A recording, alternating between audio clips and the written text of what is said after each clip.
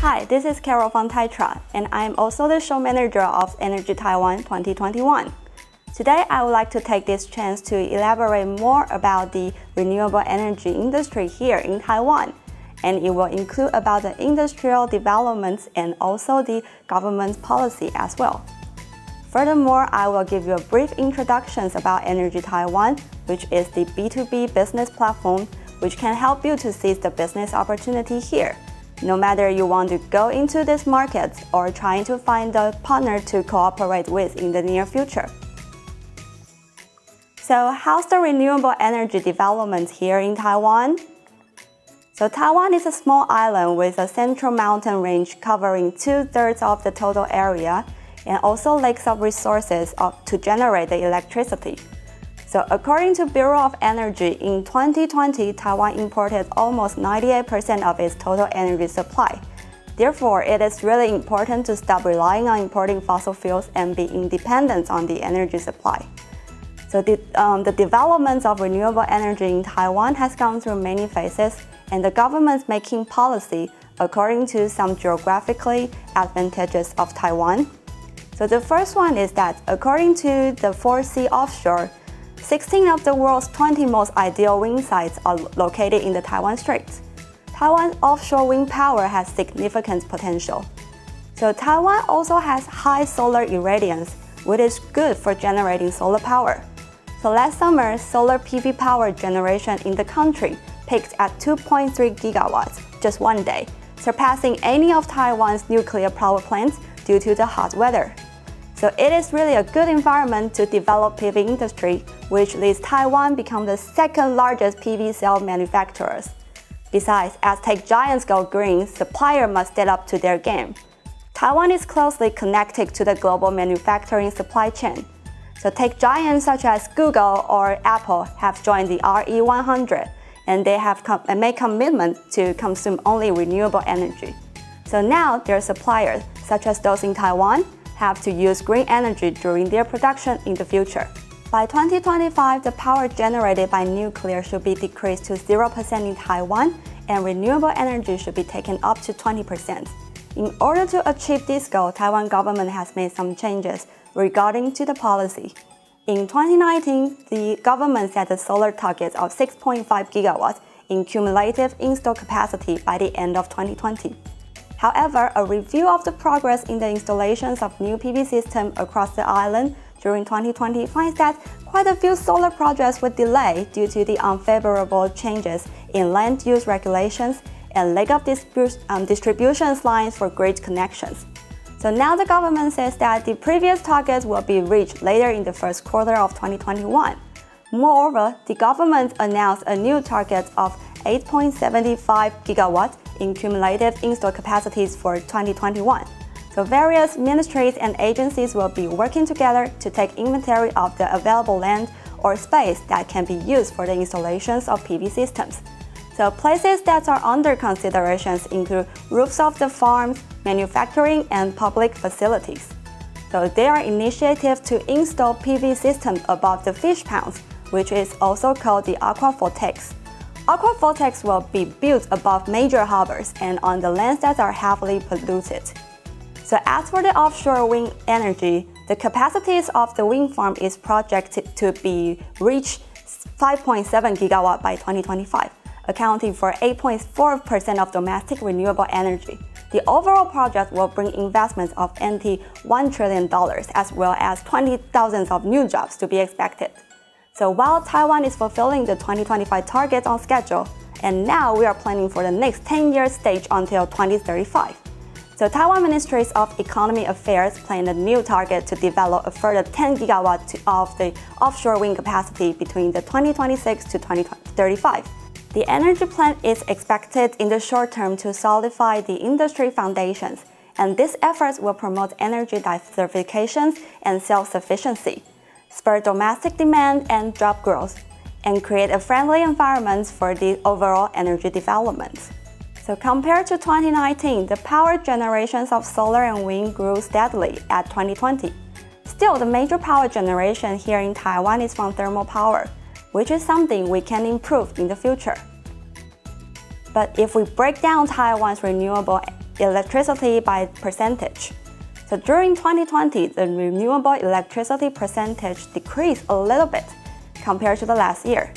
Because of the lack of water, so it caused a huge decrease in the hydropower. So if we just consider the solar and wind power, these two takes up around 4%, which is a huge increase compared to the last year. So from this data, you can see there are huge potentials of developing renewable energy here in Taiwan, especially in solar and wind power. So now I will briefly introduce about the PV supply chain here in Taiwan.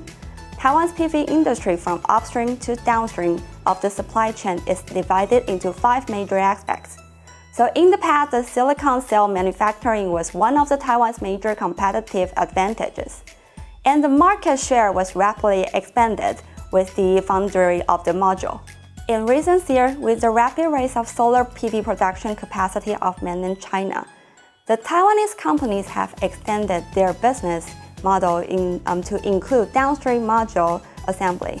So such changes has resulted in a close alliance between battery and module manufacturers in Taiwan, so which allows them to quickly extend their business operations coverage to the fields of domestic and foreign system establishment projects.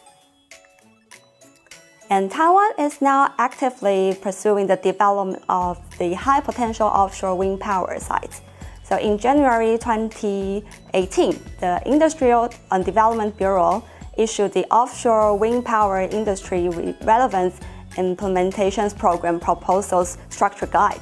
So this goal is expected to drive the development of the local procurement market for certain components and creating the market demand for green energy. The goal is challenged, but with the right quality and competitive cost level, the Taiwan can meet its policy's objective to become an Asian offshore wind hub for the Asia-Pacific, as offshore wind will grow dramatically here. So far, Taiwan has many excellent local suppliers working with the developers, and we expect that more cooperations to come in the near future. So as you can see, the complete upstream industry lays a good ground for the Taiwan to achieve the supply chain localizations and reduce the cost for the developers. So from the figures here, you can see that every part of this wind turbine can find a local supplier to complete the project. So how do we go into Taiwan renewable energy market? So Energy Taiwan attracts the most influential and important buyers here. We offer a variety of advertising and promotion opportunities to help the industry professionals to achieve their goal. So we help you to maximize your business opportunities and seek the decision makers for you. And during the event, you can stand out in the crowd and highlight your new products and technologies. So while maximizing the media exposures, we help your branding and marketing as well. So Energy Taiwan is a comprehensive show in energy industry. It focuses on 4 energy themes, which are PV power, wind energy, hydrogen energy, and smart storage. And we offer numerous business opportunities, from manufacturing to service with energy integrations. We believe that Energy Taiwan will give all the insiders a better platform for the networking. And this year, we have established more feature pavilions focusing on energy saving and management, circular economy, green finance, and renewable energy tradings. So Taiwan pays high attention on developing green energy, especially when Taiwan government announced the aim of increasing the share of renewable energy to 20% in 2025. So Energy Taiwan last year, we attracted more than 120 exhibitors using more than 500 booths to promote their products and over 13,000 visitors to find the business opportunity in the show. So many Taiwanese PV companies such as AUO, TSEC, URE, Motec has joined the show for many years. And since Taiwan government took the green energy as a necessary development, Taiwan also attracted offshore wind developers and operators overseas, such as WPD, EMBW, CIP for further cooperations. So every year, attendees come to the Energy Taiwan to collect the market trend and establish the industry networking. So last year, under the COVID impact, the scale of the exhibitions still kept at 95% compared to 2019. So we make sure all the industrial media join the event every year to make sure to maximize your brand awareness during the events. And green energy is one important development here in Taiwan's government's 5+2 Industrial Innovation Plan. So it's an honor to have the Taiwan President to support our show every year and show the determination on the energy developments here in Taiwan. So because of the COVID pandemic, we have changed the style of the procurement meetings. So moving it from offline to online. So last year, we have organized more than 55 online meetings to help exhibitors and buyers to build up business opportunities. So how to join us this year? This year, Energy Taiwan will be taking place from October 27th to 29th at Taipei Nangang Exhibition Hall 1.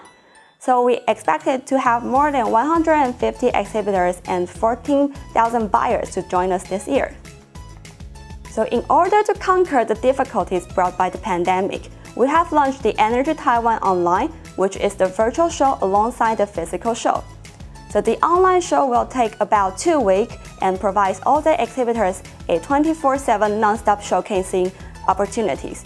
So with multiple interactive areas, exhibitors can meet their global partners even with the border control right now. So this one is the Energy Taiwan Virtual Showground. And there are 3 advantages of joining Energy Taiwan Online. So it is a flexible virtual exhibition. The 2-week-long virtual exhibitions showcase your business and products, and offering a 24/7 access to all the global B2B buyers. And it also provides a timely global business interactions online. So networking platform that can help you build relationships with new buyers and without the limitations of time and distance. And also we provide the customized service, which is TTS Match. TTS Match connects exhibitors and buyers, and we support your new business in a safe environment. And the virtual booth provides the following functions. So you can customize your own booth color or style, and you can arrange the meeting easily online. So the buyer could reach you either by the text message or the video chat. And you can display your product, your catalog on your virtual booth. And we have different packages for you. So with every package, we make sure your company is to be exposed both like online and also on site. So this one is the digital corner we will be building on site. So we're the online show presence at the physical show to increase your brand awareness. And here is the exhibition video from the last year to give you a bigger pictures of Energy Taiwan.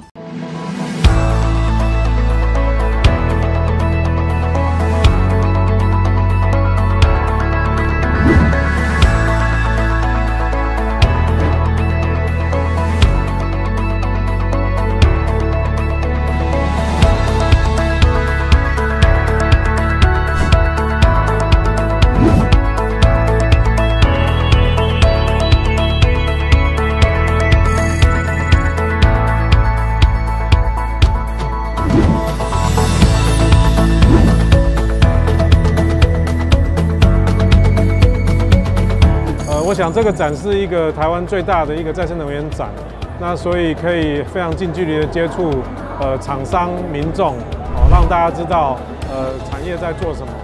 不是只有 focus 在太阳能啦，大概是绿能里面的几个重要的厂商都会来参展，所以对于整个台湾绿能产业，大家业内的交流互动是更方便的、更频繁的。因为台湾的光电业跟绿能逐渐在发展，那参加台湾的一个绿能的光电事业是一个非常重要的，去传达一些研发的精神及未来的产品发展方向。说这次来参展的参展商很多，像太阳能发电，然后离岸风电，然后各种不同的厂商集结，所以应该算是一个系统整合商的一个大聚会。So I want to join the exhibition this year because the offshore wind industry in Taiwan is booming, and this year we have to go here to visit our developers and customers and clients, including the supply chain. 我来这边的目的主要是为了建立商业合作跟业界的人脉关系，那同时也看到很多新的市场应用跟区隔。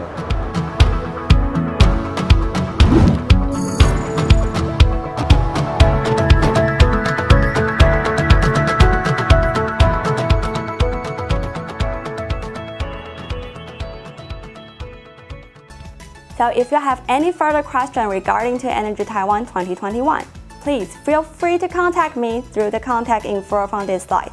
And I hope to see you this October, no matter online or offline. Thank you so much.